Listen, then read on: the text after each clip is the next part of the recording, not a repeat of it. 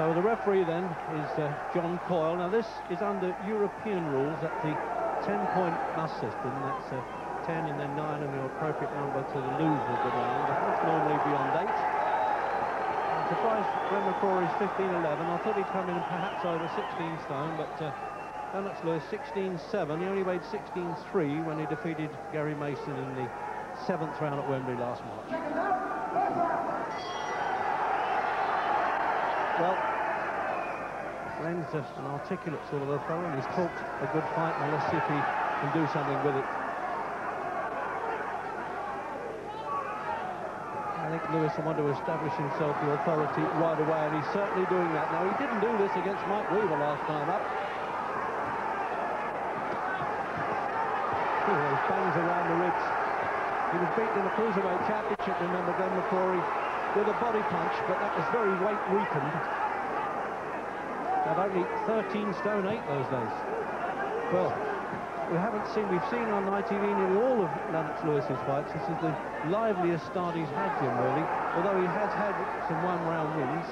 Well, I think tonight Reggie considers he's in with a cruiserweight. There's no reason he can't match straight in here and get down to business. I don't think he feels McCrory has enough power to trouble him.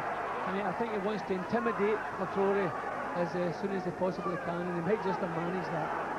Well, he had a 58-second win at the Albert Hall last year. He's had 4 in the one round, but I think this is... McCrory showed a bit of guts there. He took some good shots on the chin and got himself back. Don't hold to McCrory and booing for Lewis. Lewis just seems so much bigger and stronger already, Reggie, doesn't he?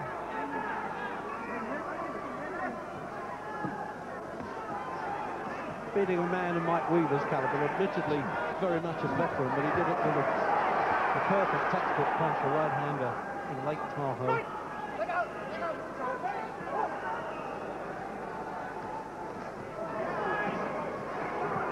Not getting out the way enough, McCrory's plenty of guts though.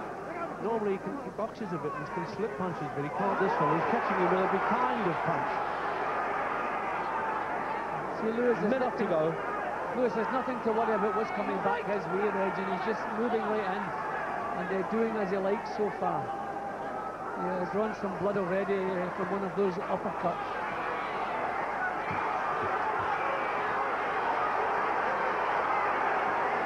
He's throwing some artillery at him there, Lewis, the uppercuts, overarm punches. Full marks for McCrory, he's hanging in there, but for how long? Reggie, he'll have to be more mobile. He can't cover up and stand his ground. He's going to have to move. He thinks that was the bell, the referee. I thought I heard the bell there, though, Jim. I know it isn't. It's 21 seconds to go. It looked as though he was going to dive in, although I think he was going to pull him off the corner there, Jim. So just as the referee moved over, McCrory threw a couple of little punches, maybe changed his mind. But this can't continue much longer, Reg.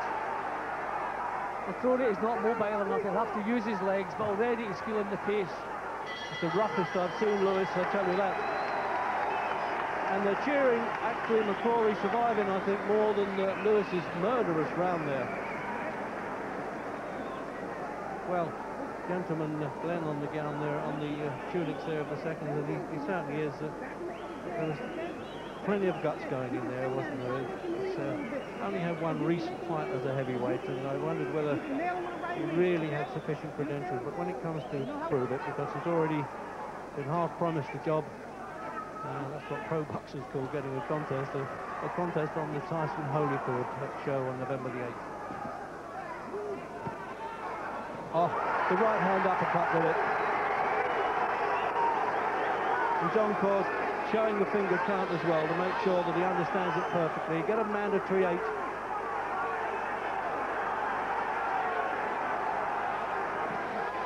McCrory's been saying that Lewis hasn't really fought anybody that has his ability, but Lewis has taken the play away and the fight away from him, and a long right hand.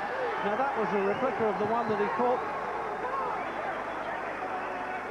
Well, he gave it all he's got there, just in that last half minute, Jim. There was a great fight back by McCrory, but he was hopelessly outpunched. Well, you have to say, very impressive action from Lewis. I mean, McCrory called himself a heavyweight. So that's hard as well for what they call the cut man there. Jimmy Tibbs is in the corner, who of course was with Michael Watson last week. So look at those powerful shoulders. Well, he's carrying the sort of hopes of the nation on those shoulders, isn't he?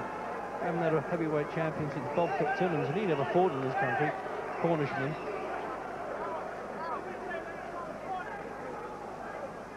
So taking the plaudits, Lennox Lewis, and rightly so. And as we look at the replays now, this is the first knockdown, Jim. Yeah, see, you have to be topped by just caught the edge of his chin. Yeah, and that was, as I said, Jim, as I said, that was almost like the Weaver punch. I mean, he's got that right hand, like poleaxing punch. You see, bingo, it just caught him on the side of the chin there, and over he went.